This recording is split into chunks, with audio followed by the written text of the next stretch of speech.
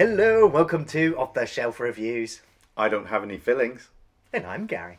And today we're going to review and discuss The Thing from 2011. Ian, why don't you give us the synopsis for The Thing? Well, the story follows a group of Swedish scientists, Norwegian scientists, who have just uncovered an alien signal underneath the ice in Antarctica. A group of American scientists are taken there to study this alien creature that they find, and the creature escapes and starts to assimilate the scientists one by one. Now, I'm trying to recall how I even felt when I found out that they were making another Thing movie.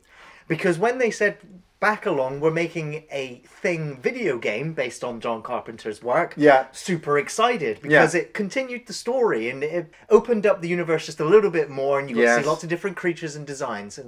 But when it comes to the film, I was just like, you really shouldn't fucking do that. No. Because John Carpenter is a master of horror, and The Thing is my favourite in the genre. Yeah. It is absolutely fantastic. So why bother? Why touch it? Why potentially ruin it? And the original filmmakers and Universal Studios were like, yeah, we'll just remake it. It's fine. You know, John Carpenter's film is a remake, so we'll just remake his. Yeah. Will we get John Carpenter involved? Nah. We're Universal Studios. We own it. It's not John Carpenter's movie. It's ours. Yeah, we don't need Kurt Russell. We don't even need anything connected to that film. We can just do whatever. And so they were just going to remake it. And so the producers that were hired to remake the film just went, hey, wait a minute.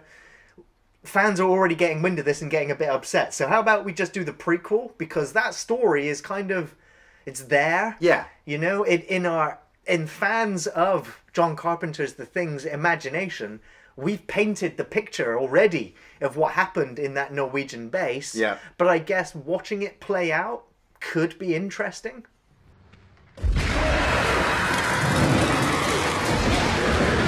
I was apprehensive and excited at the same time. You know, when they said they were going to remake the film, I was like, no, you're not. You know, even if you do, it's going to be fucking terrible, just hands down. And then when they said they were making a prequel to talk about the camp, I was like, ooh, now I'm interested, because in a way you're not touching John Carpenter's The Thing. You are dabbling, but you are not even connecting it to any of the characters. You know, we have Mary Elizabeth Winstead playing Kate Lloyd. Now, she is, for me, the Ripley of the Thing series. Yeah. She's not MacReady's daughter.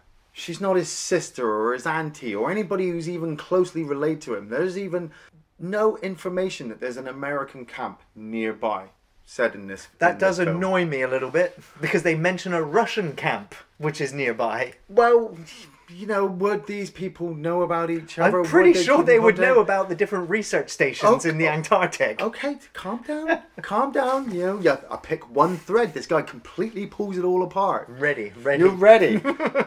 But I went into this film, when I saw it in the cinema, I paid money to go see it in the cinema, and I was ready. I had a pen and a notepad. I had a fucking burning torch and a pitchfork, and you know, I had my sign ready with the paint to say good film or bad film. I was ready to burn that motherfucker down if I didn't get what I wanted.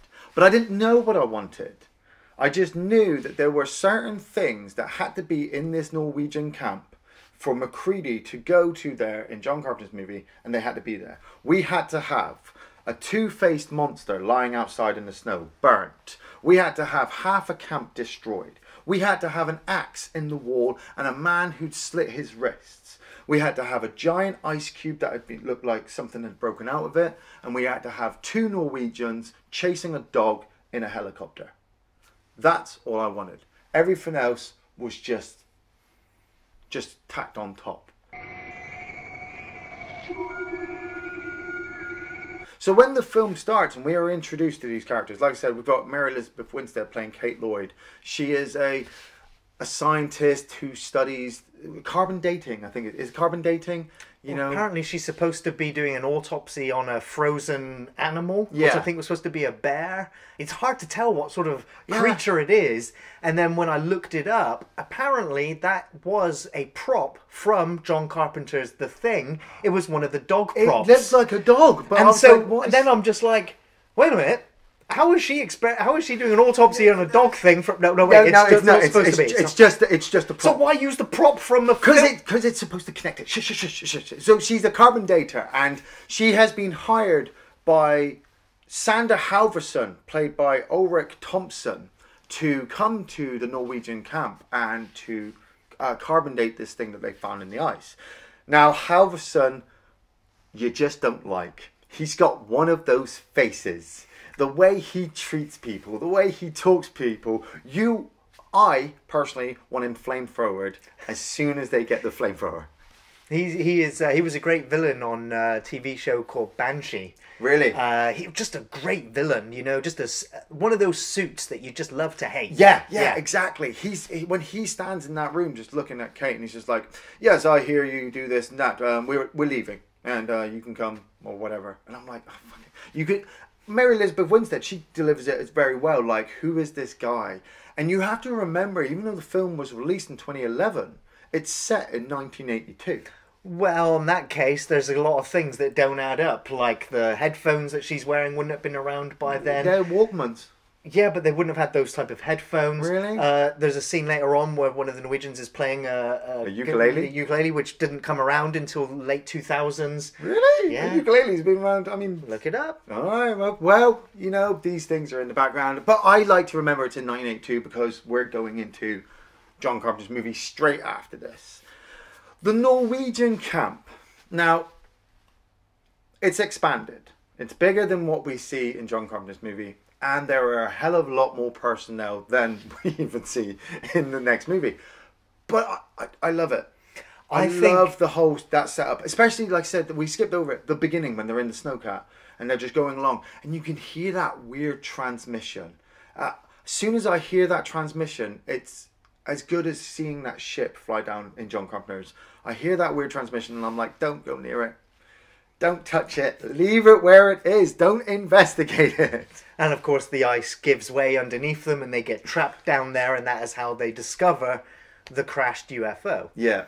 And so going back to what you were saying about the building of the Norwegian camp, was that they had no notes from the John Carpenter film as to the scale, the size, the locations. And so on the set, literally plastered everywhere were pictures from the John Carpenter movie so that they could match everything exactly.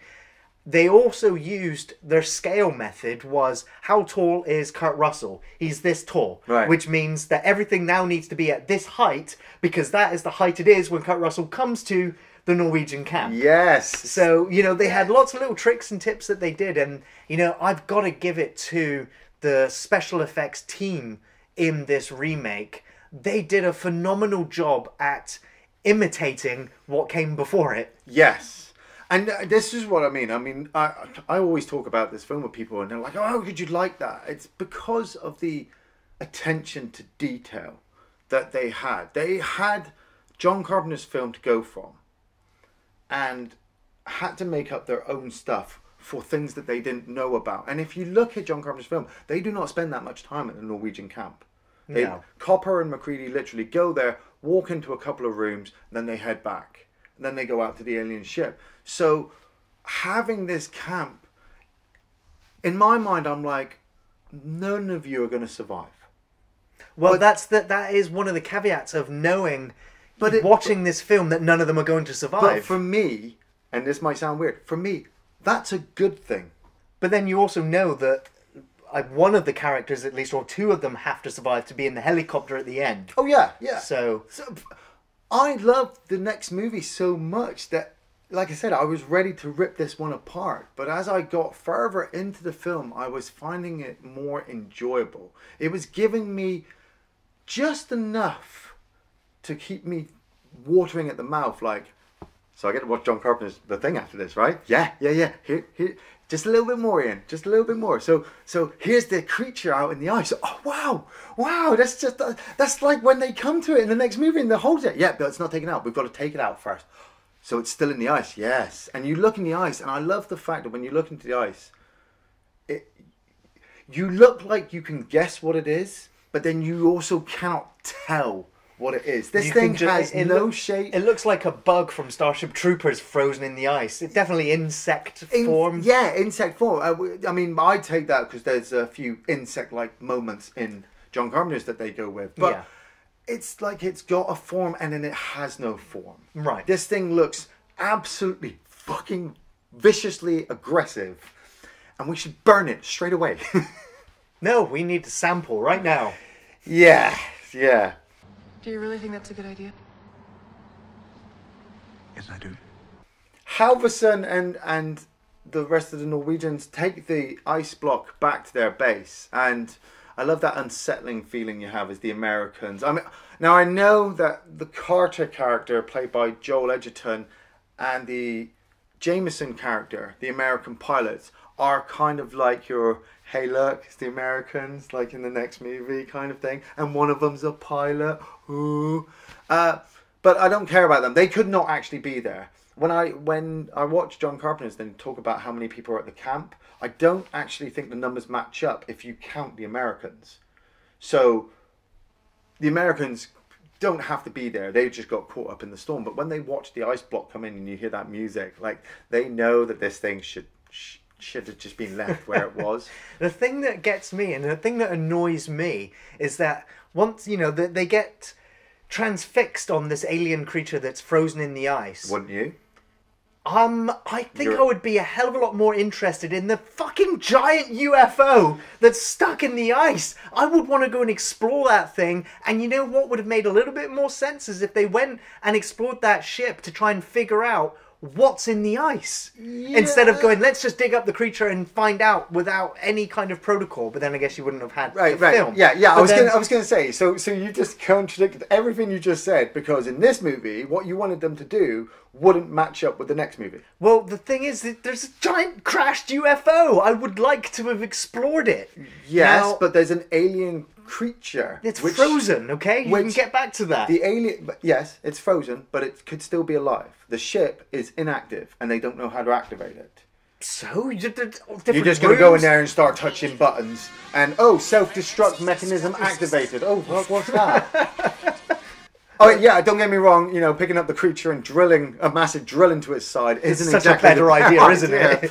But I was sat there watching them do that drill, and Kate's like, "We shouldn't be doing this. We don't know what the effects it's going to have." And I'm she was more afraid of killing or destroying the remains of the creature. Yeah, because they feel that any outside air might affect it. But if they take this back to a populated area, it's not going to go down well. Sticking the creature with that drill and taking out that sample, that tiny bit of flesh, which you never see again, which you never hear about again, or nope. see again, is more dangerous or just as dangerous as the creature in the ice. This is the way I understand the Thing creature. Every tiny little part of it works as a whole. Yes, but that small part of it, there's no brain. There's no consciousness. It's just acting on an instinct. Those cells. Yeah. Every time you look in the microscope and you see those cells know what they're doing. On a cellular level, it knows to replicate. But if it is just the thing and there's nothing additional added to it, this thing is going to replicate itself. It's not going to grow in biomass from that size unless it can get onto something. It will attack any living organism that come nearby. Yeah. Yeah. This thing we only ever see it attack living objects, live, humans or animals. I understand it from the way the books explain it to me that this thing can assimilate any living organism. Yes. If it was next to a flower, just sat there in a pot, it could assimilate that flower, because the flower is a living object. That's how the book. Then we never see it in the films, but the books explain it. Like there's in John Carpenter's movie, we're supposed to understand that Childs and Palmer have a weed field that Yes. they've been growing up there, and that the thing gets in there and attacks the plants, and they have to burn all the plants because the plants are alive, and so the thing can assimilate it. So that tiny little bit of flesh we never see again. It's very much going back to Who Goes There, Yes. in which case it was a plant monster kind of hybrid. Yeah, and for me, I feel that part is the part that changes Edvard. Edvard, played by Trond Espen Siem, is the head of the Norwegian camp. And spoilers, he does become the creature at some point. But he's also one of the lead characters that everybody is also trying to rally around and find out what's going on. You know, he's the guy who's just, you know, happy that all of his teammates have found this creature, you know, but he's in charge of them and he's got to take care of them. So when Jameson sees that creature escape right up through the ceiling, and you're like, part of you's like, I want to see more of it, but part of you doesn't want to either, because, well, we know kind of, our imagination does the rest. You know, we add the extra limbs and eyes and tentacles and spikes and whatever.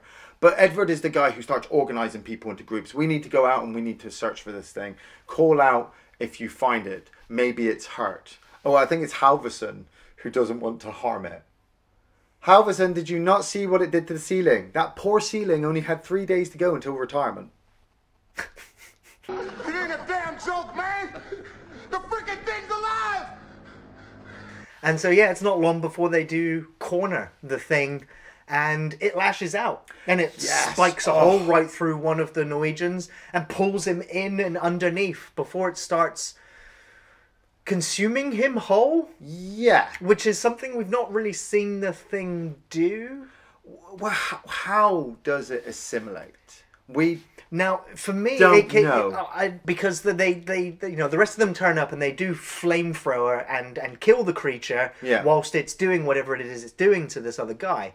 And I have to say, the special effects on the hooks or the claws coming out of the shack while it's on fire it looks dated and horrible. You can just tell that it is not really there, which is a shame. Yeah. And so when they are looking at the corpse of the thing, they prise it open, and thankfully it is all a practical effect. Yes.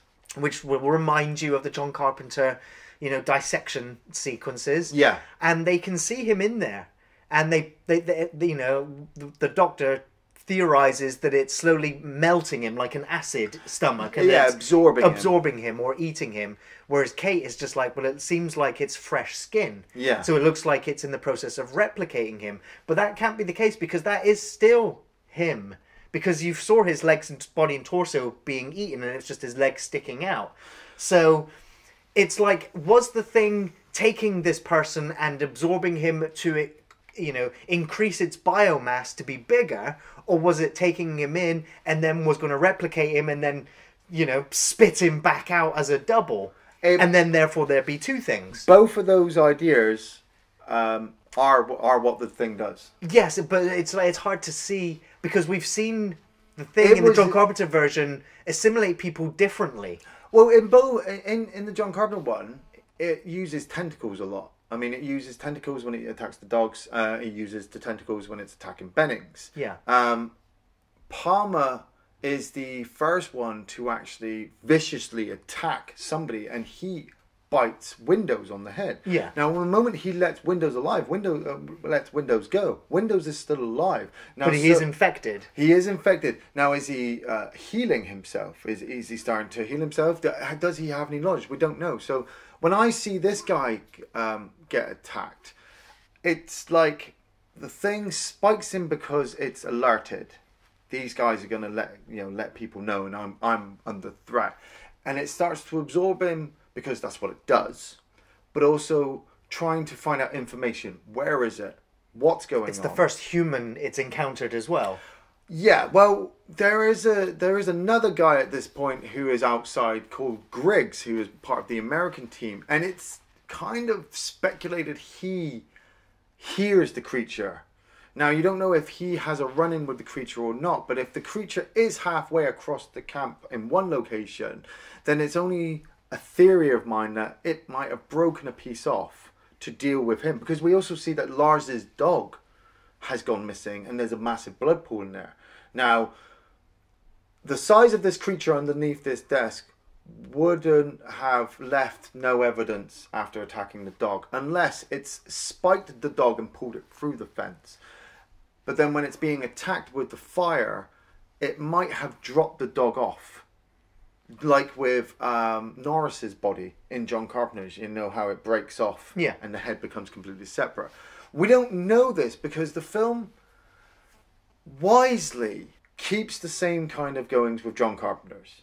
It doesn't force its explanation onto you or give you an explanation that you won't buy. It just gives you all the little bits that you need to get you through the movie to, you know, like, oh, here's the creature. Wow, that looks cool.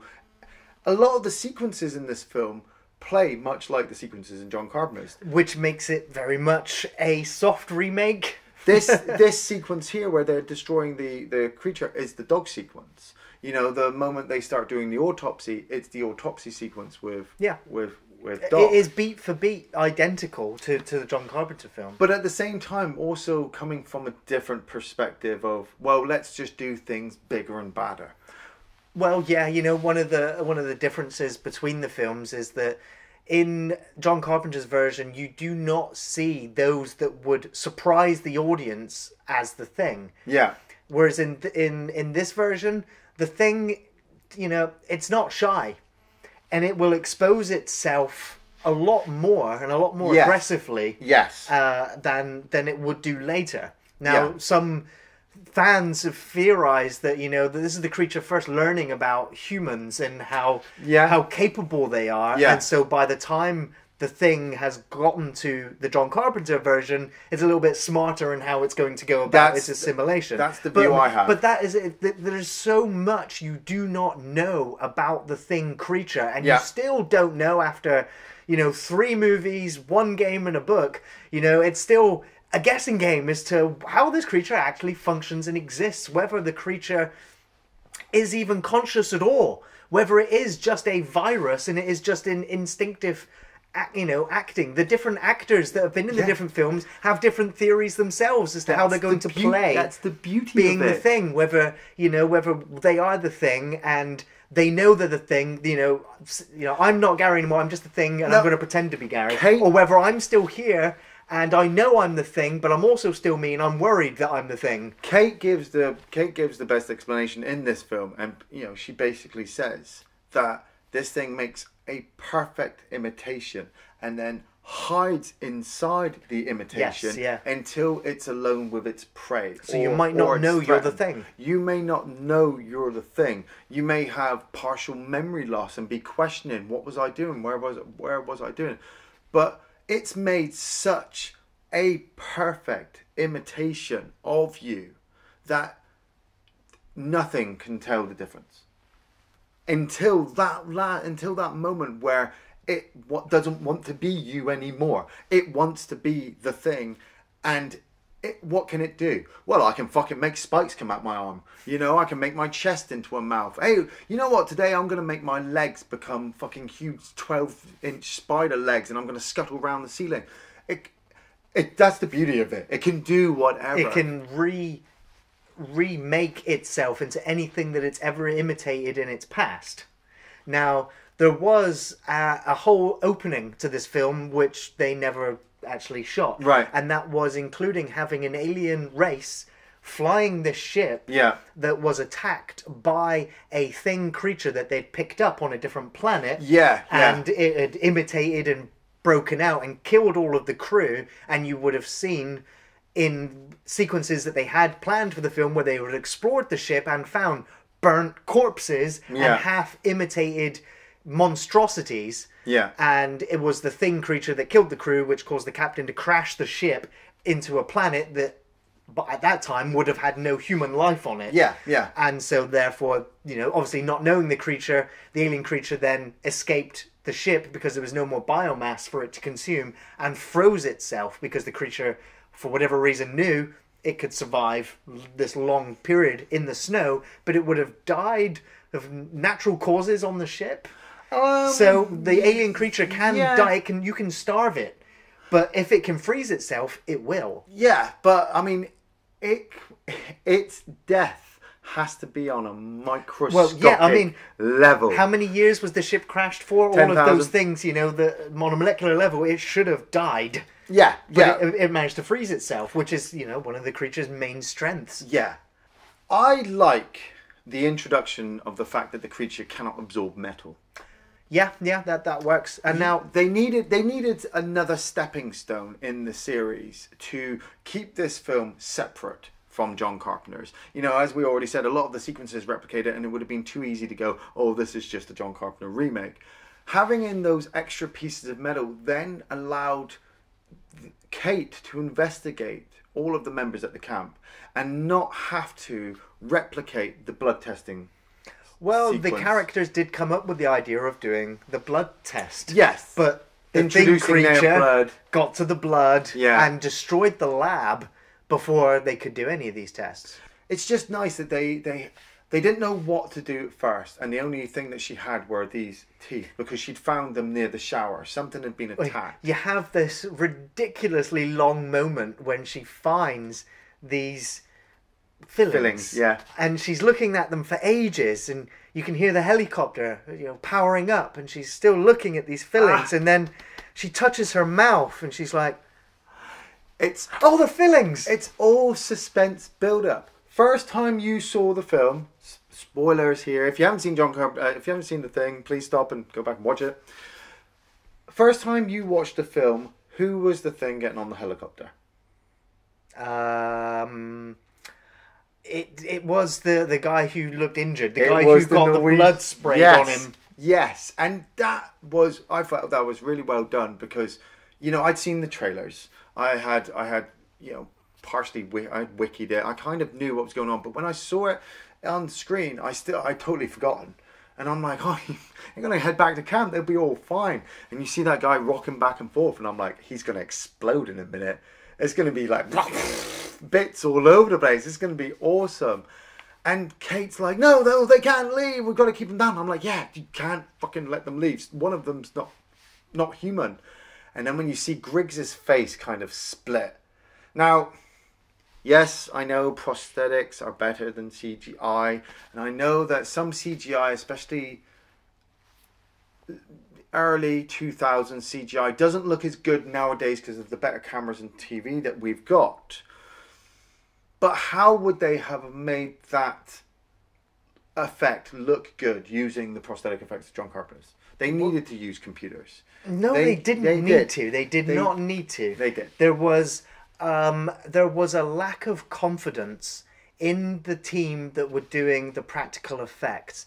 And even though I'm going to show you some of the footage now of the behind the scenes of the puppets, animatronics, and molds and things that they made were amazing. They look amazing like that. But they were not confident in the way that they were shooting it, lighting it, and making it fit the scene. Yeah. And so that lack of confidence filtered up to Universal higher-ups.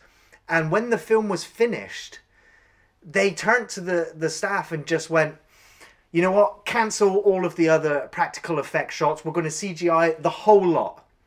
Because you've wasted too much time already doing the practical effects, to which they had very little time.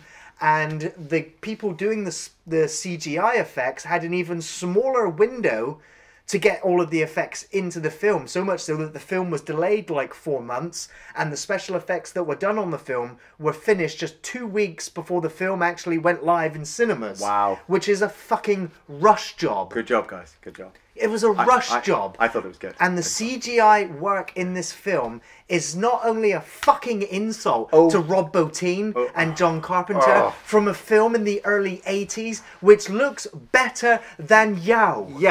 Yes, it does. But that's also a good point. It's a good point because I get enough, like I've already said, I get a sample, a taster. Hey, look what the thing can do. And it's a poor imitation. But I still get to watch John Carpenter's movie after this. Yeah, brilliant, because that's got better special effects. Fine, I'll carry on. it works for what it gives me. It does not because work. the helicopter moment crashes. you see the CGI, that is the moment. I mean, I already had issues with it when they set fire to it, but looking at it here, the moment his chest opens up and a million tentacles fly out, I was just like, I'm done. You're like, I know that's not there. That's fine, but people have that same view with John Carpenter's movie. People still have. I know people who say, I don't like the special effects in John Carpenter's. It looks fake. And it is. Let's be honest here, people. Let's be honest about special effects in movies. We are just talking about latex and paper mache. We are talking about a couple of computer graphics here and there. For me, if it can work and deliver what I am wanting or needing from the scene to give me, it works for me. That scene where Griggs's face explodes, I didn't expect him to get out of the helicopter and give me an Oscar-winning speech about, the ins and outs of alienness.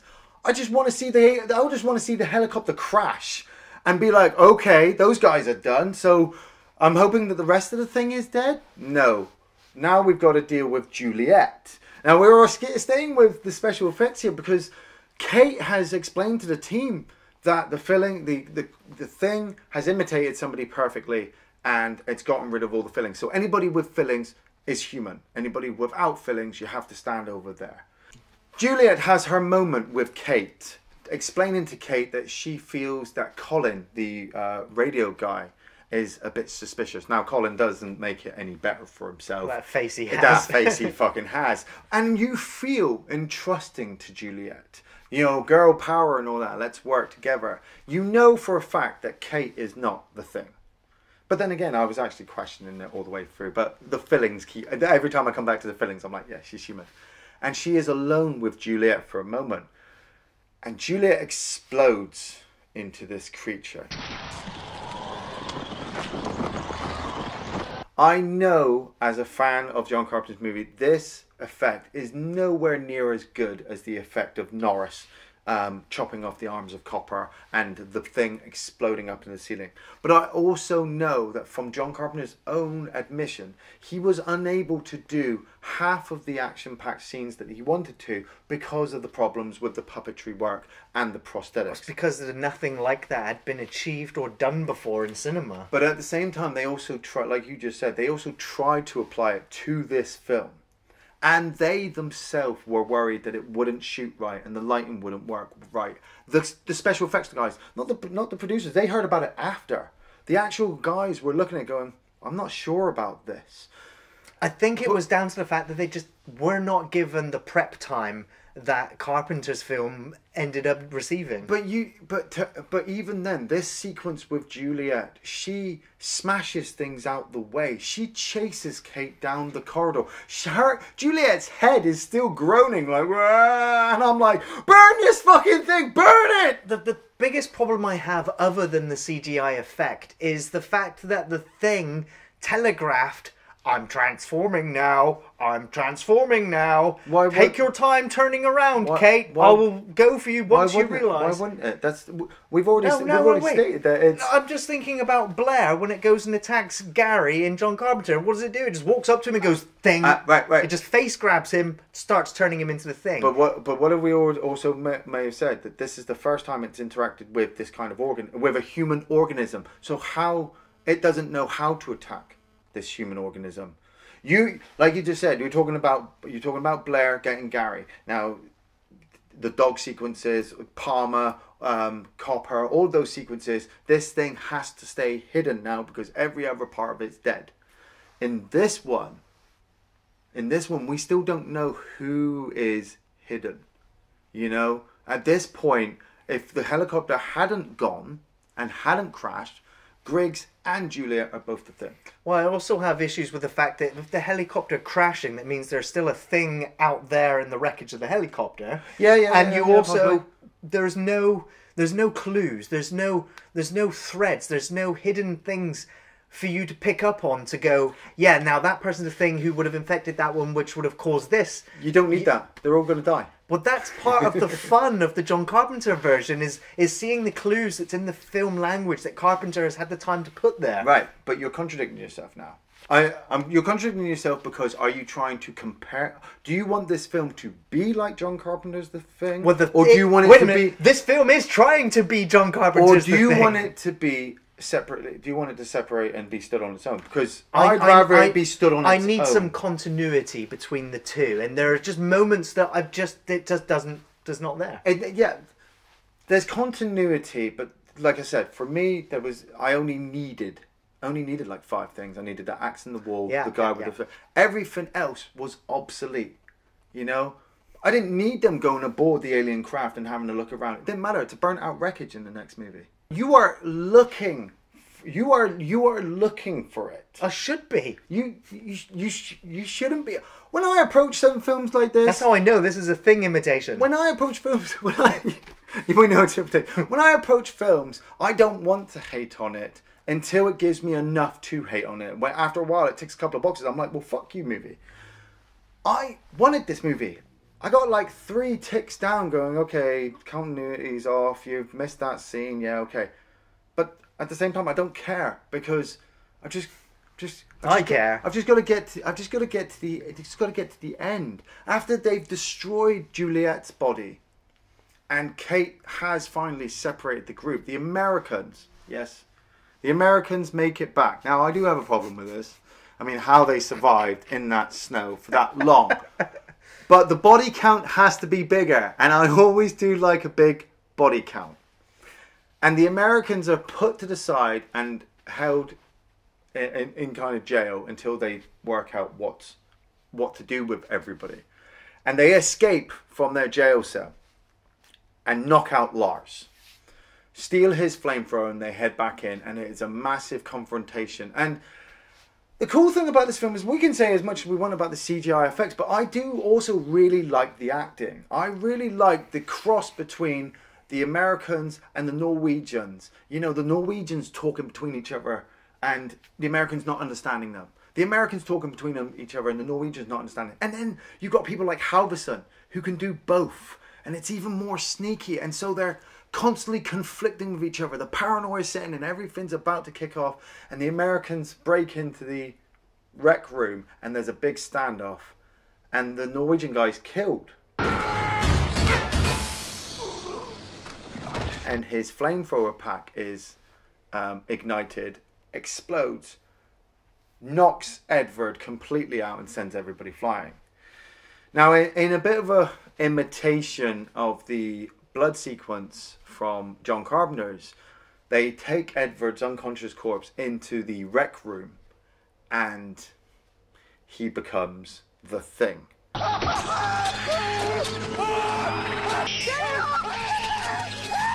Now, not only does he become the Thing, but his arms break off and jump on Jonas's face, who plays Tormund in Game of Thrones. I kind of like that guy. He's got one of the best beards in film. Yeah, one of the best beards. But at the same time, he's got one of the most harshest deaths because he's still alive when that Thing is infecting him. Now, I like to imagine that after a while, that Thing would have just absorbed into his whole body. Yeah. And he would have just become a perfect imitation. Yeah. Then. But while he's there, it's still slowly turning him on a very molecular level. Edward himself, though, turns Adam, the other American scientist, and himself into the two-faced man that we know from John Carpenter's The Thing. And I in the cinema, I was like, woohoo! Yeah, baby! Here we go!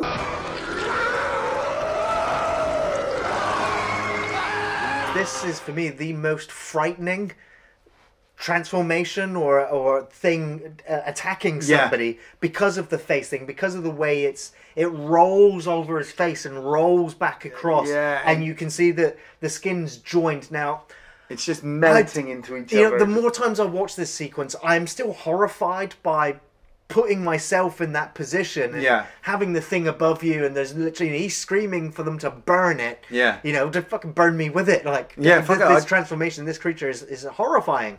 But it's the fold of the skin of the cheeks over and then back again. I was like, I'm still looking at it and I'm like, it's serviceable.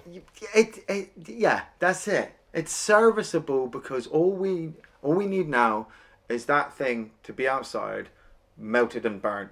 Again, ready I'm just to go going to the say, American camp. look at the practical effects that they built for this sequence. And then, you know, at least when they filmed it, the actors had the puppet there that was doing it so that they got to respond to the thing that was happening to them before it was just completely replaced with CGI. This, for me, it works because the CGI creature works because it gives us the expansion of the camp now. We're not just forced into a couple of rooms. They're running all over the place. How are they going to fight this thing? This thing is massive. And I like also the fact that once they get the flamethrower working, they burn everybody. You know, even Jameson, who only got stabbed in the stomach and the tentacle came back out, they burn. Because, well, they don't know if he's infected. He might Very come slow back. infection, yeah. Yeah, you know, they deal with it. But the two-faced creature also finally attacks Halverson and turns him. And I questioned this when I was watching the review, but thinking of it while you were saying it, the thing has now interacted with enough creatures that it's stayed hidden. Halverson's thing wants to get away. Because every time the thing has appeared, it has been attacked and destroyed. And as much as this thing is a violent, aggressive, horrifying species, it's still a living organism, and no living organism wants to die.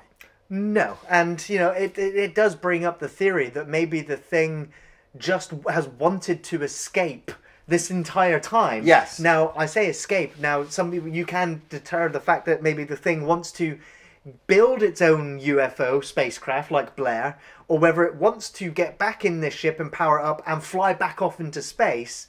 Well, or does it want to take itself back into a more populated area and, you know, and try and assimilate the entire planet? And I'm like, you know, if I was given, you know, you're thinking about it, it's like, does this alien really want to take over the entire planet, or does it just want to go home?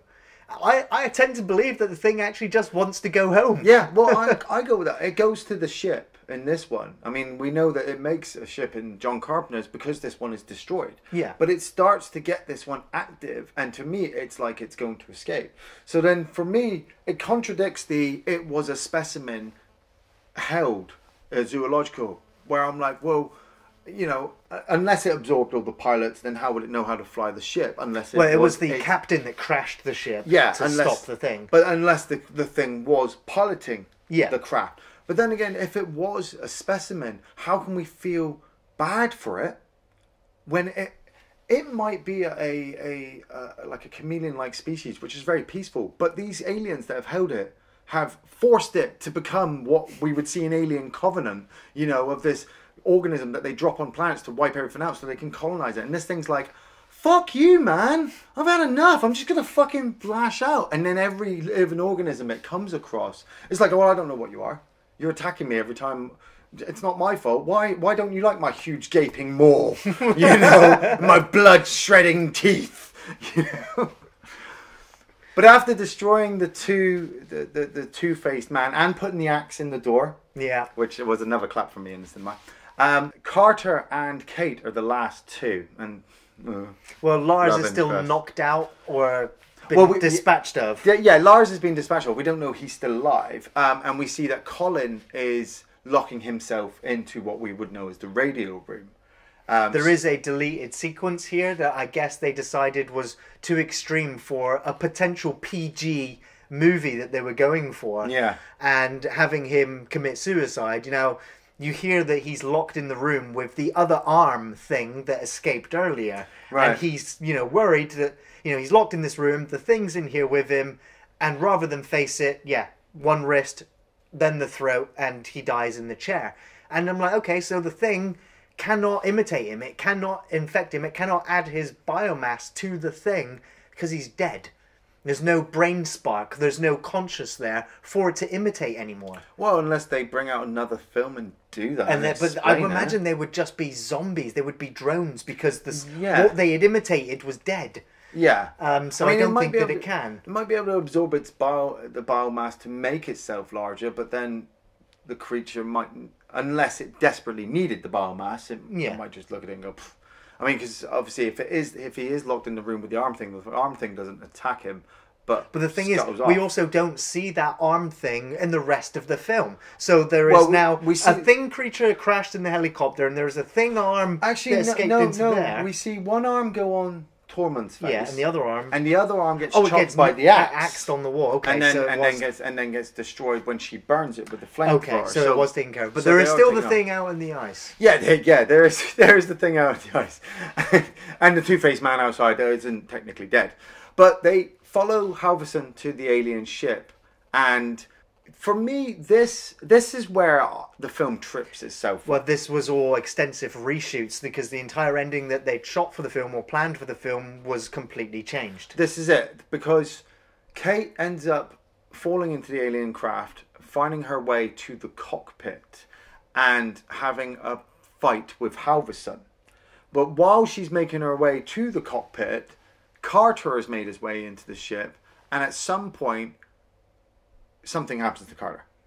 Because after Kate has defeated Halvorsen with I think it's a grenade that Lars had shown her earlier in the film. Yeah. She detonates the grenade and detonates the signal as well. It's just such bullshit, this ending sequence. Yeah. I mean, not only does the thing creature look completely CGI, like completely, and it looks so fake that in its defense, Blair doesn't look any better.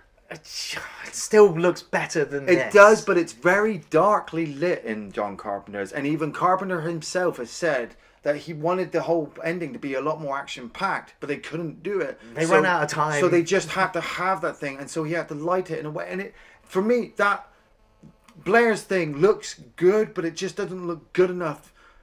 It's Kurt Russell that saves that ending. In this one, the creature goes around and just it takes me back to Aliens, and I'm like, I could watch Aliens again. The thing that also annoys me is that it traps Kate, into a corner section. Air vent, yeah. An air vent, and the thing is just like flailing at her for ages, and then it just disappears. I'm like, and it gives Kate enough time to. Well, then the creature bursts through the side panel. And I'm like, wait a minute, thing. Do you remember when you can just detach limbs? How easy would it have been for the creature to get her? And it's just like, I can't reach. Oh, I can't extend any further. Right, okay. So the thing gets her. She doesn't drop the grenade, and the ship flies off the end, and we don't ever have John Carpenter. How about she's being thinged, and then she pops the grenade in between both of them, and that would have been a cool ending. It would have been a very cool ending because there's it's only the writers that have just decided in this rushed reshoot, because originally it wasn't that thing creature, but it was the thing creature from the original novel that it was inspired from. And they actually built the creature with the 3 eyes and everything. Shit. And it looks good. It actually looks better than this CGI mess. Yeah, Halvorsen's face just doesn't mould very well.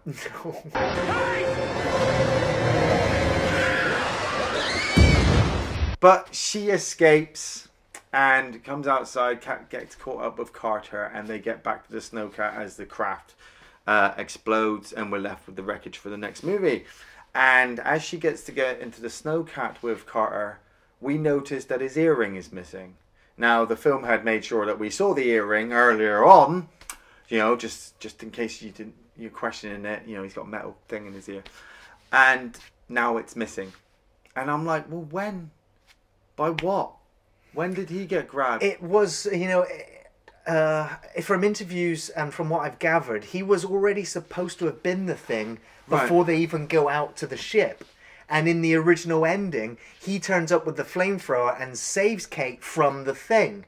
Right. Even though he is the thing. And that was his way of being able to trick her into believing he was not an imitation. Oh. But of course she still detects the earring is missing. Yeah, well, he had it when they were going out. Okay. Because that's what I mean. The camera focuses on it. I can only guess that when she is they are separated. They are separated, and there's just a time dilation, time distortion somewhere. Like I said, it's like in normal time. She's knocked out as well, isn't she? Like 5 She's knocked minutes. out. Yeah. So it could be just like in John Carpenter's. you know, the extension of time in the Thing movies, you've really got to expend your mind. It may look like 5 seconds on screen. It's actually supposed to be at least, I don't know, a couple an hour, of hours maybe. couple of hours, you know. So there is this other thing there's a massive like Tetris ball thing glowing. Yeah. As she walks past that. There is actually a CGI effect to cover up the alien captain that had hung itself in the cockpit of that ship. Which was part of what was originally Why there. the fuck did he hang himself? Because it was suicide. They were afraid of the Thing imitating them, so they killed When he themselves. shoot himself with his laser gun.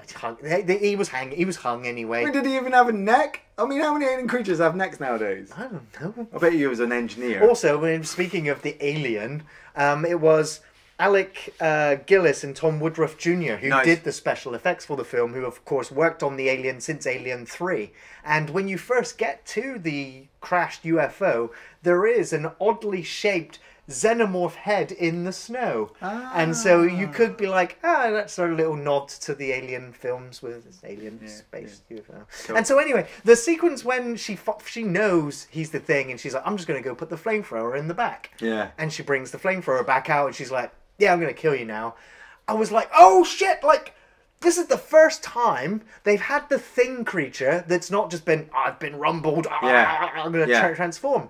It was like, no, Kate, please don't do it. And I'm like, wow, have a conversation with the Thing, please have a conversation. No, flamed it. No, because he'd have just been like, bah! And Thing would have just... She was, she could have kept her distance. She could have just kept, she had him at the flamethrower. Man, I love the Thing. I'll never have a fucking conversation with it. I would have just loved for the conversation. Unless it's behind 6 inches of if you glass. could have been like, what exactly is your game? Are you trying to assimilate us all? In which case, fuck you. Or, you can try and lie to me. I don't know. Just something. A conversation would have been interesting. It would have ruined the next movie.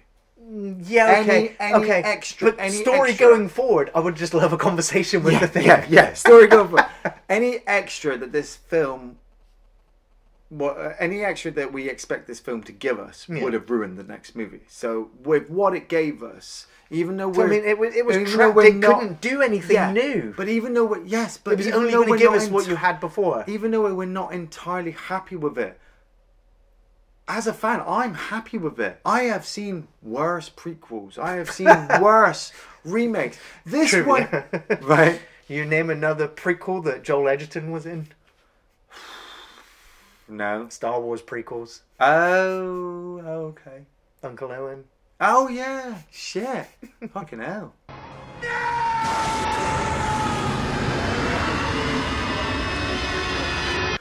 But the film ends nicely because Kate gets into the snowcat and it runs out of power. So she's dead. Well, there's... you know? Well, does it run out of power? Well, she's still sat in it. I mean, and So I got 3 ideas as for how the film ends after it ends. Okay. And it's either, she freezes to death there. Yeah, that's... Or she makes it to the Russian base, which was mentioned twice in the film. Okay.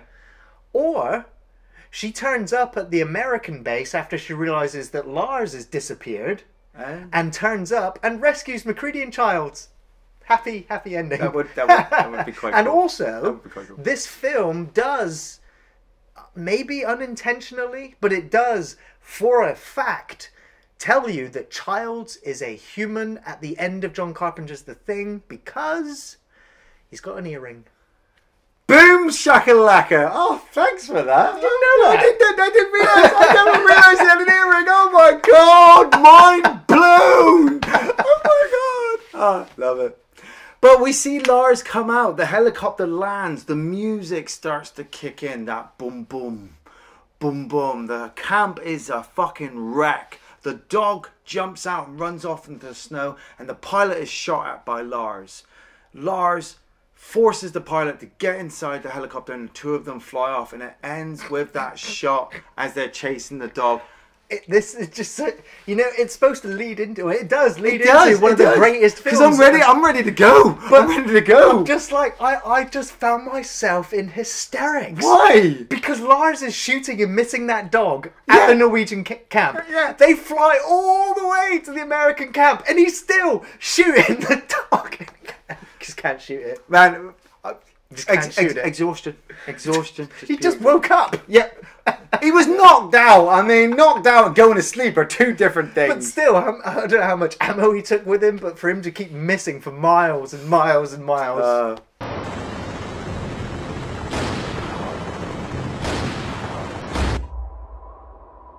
So, favourite scenes for the prequel thing, Ian? Like I said, I like this movie. My first favourite scene is when the creature breaks out of the ice. Everything just seems so happy. You know, everybody's in the rec room. They're all having a good time. Everything's so positive. They've just discovered a UFO and alien life. Alien life. They've just... You're never going to look at the stars the same again. But this is the last time they will be this happy. After this point, people are going to die. The paranoia is going to set in and just shit's going to hit the fan. When you're with that guy, you're waiting for it to break out. You're waiting for it to break out. You're waiting for him to get attacked. And it's not until, he gets to the door and turns his back that thing just breaks up into the sky. It breaks up through the hole and it's gone. And you're like, oh my fucking Lord. Wasn't very subtle, was it? No. My second favourite scene is the group standing in front of the fire at night time, reminiscent of John Carpenter's. It's just a beautiful shot of the snowy-capped mountains, the camp, you know, this burning fire of flesh and mess and whatever. You're just uneasy and you know what else is going to happen. I think as well,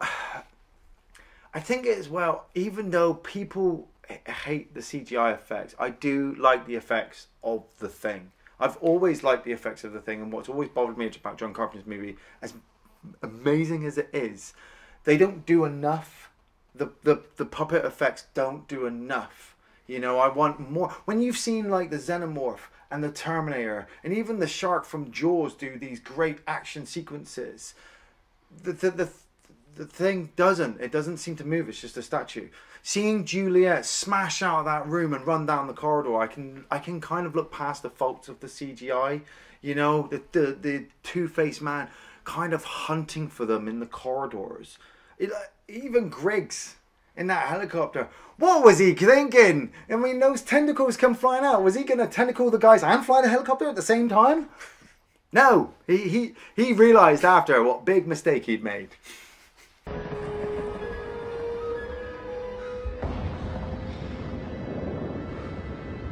So yeah, there's really only two memorable and I guess favourite sequences from the film. Okay. And that is the sequence where Kate is, you know, figuring out the blood test and checking the fillings, and it's, you know, I don't have any fillings, and so when, you know, at that point, I know that I would be categorised and put in the same group as a potential thing, and that terrified me. You know, it's like putting yourself in the situation, which is what great horror films do, and you can put yourself in there.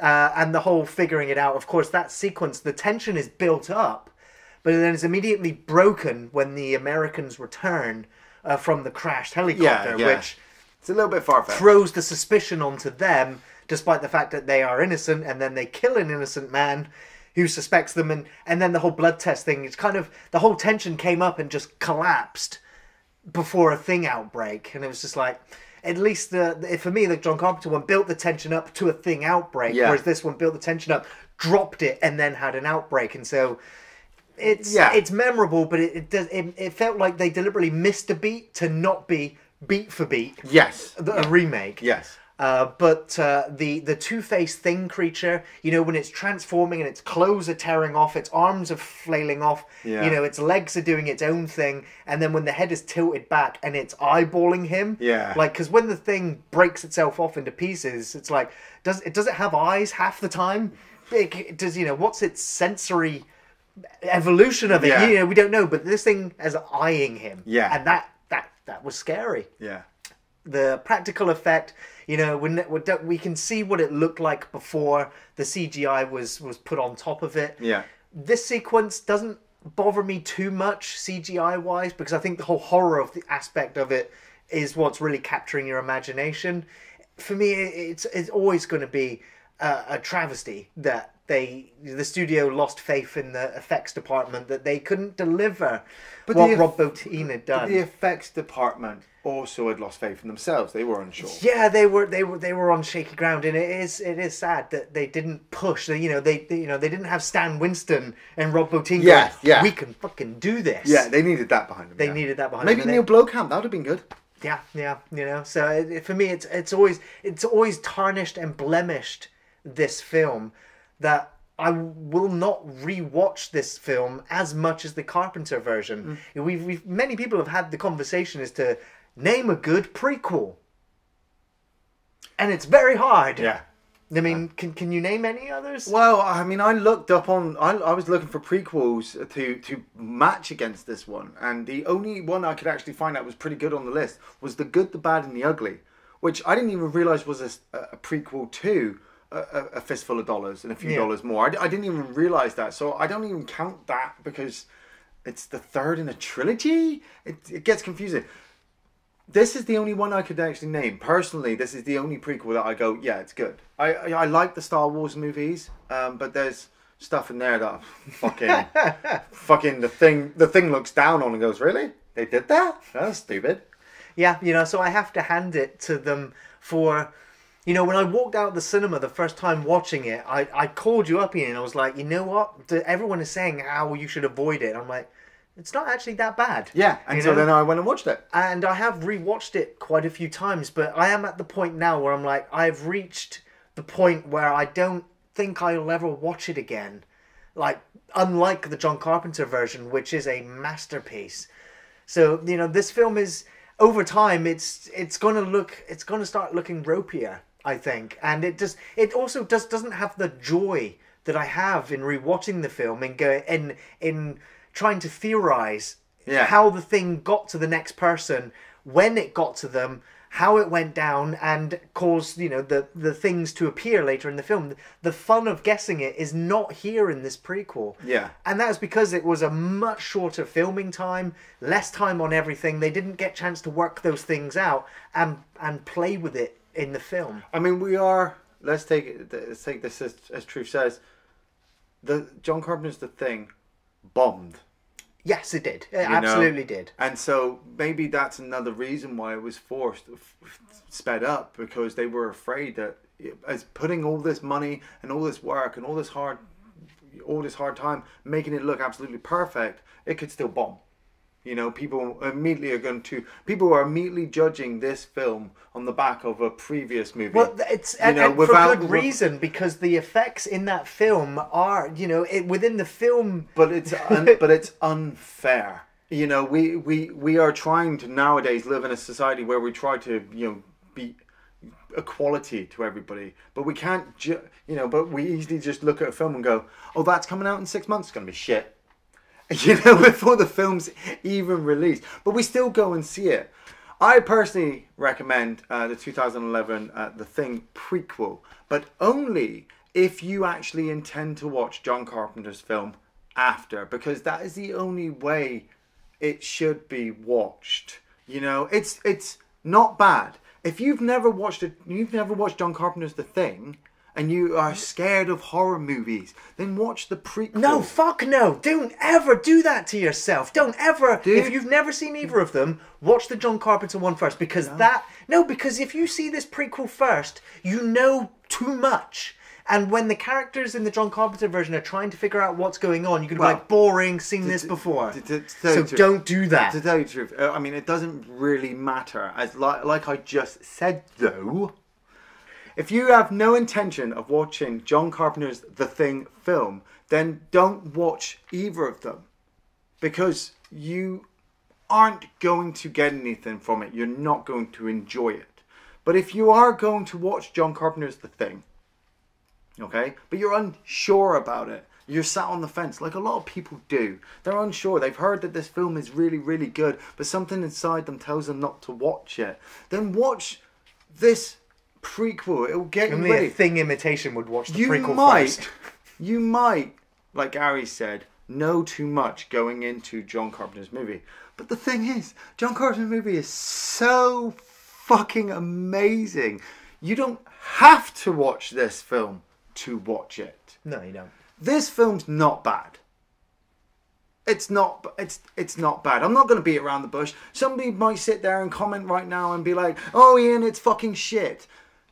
Shit is a very specific word. A lot of things are shit, but comparatively, it's not as bad as some of the critics have said it is. Yes, but it is still disappointing. It is still disappointing, but we are talking the prequel to a film that came out in 1982 that bombed at the box office and took 20 odd years to be found and loved by everybody else who didn't see it in the cinema. And so the same might happen with this film. People might start watching this on DVD going, you know what, the special effects aren't good as fucking Avengers Infinity War, but you know, it's pretty scary, and I kind of like what it did with this other film, you know, by this director from 1982 with this guy with this big beard, because the guy with the big beard is a badass. Doesn't matter. As long as we get to watch John Carpenter's The Thing. Hell yeah. I think we should go watch that next. We should go watch that next. Thanks for watching Off the Shelf Reviews.